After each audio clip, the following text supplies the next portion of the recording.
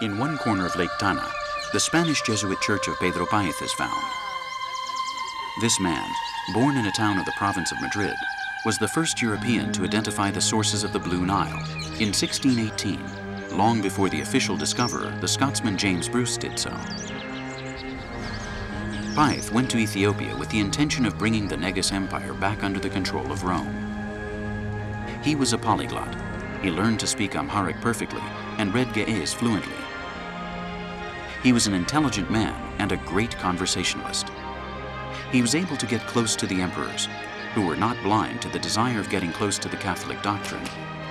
One of them, Susenyos, ordered him to build a wonderful two-story church palace, something never seen in Ethiopia up to that time. He did it, but he never saw his work completed. He died leaving as a legacy many books about Ethiopia and a church, which the earthquakes have taken care of destroying little by little.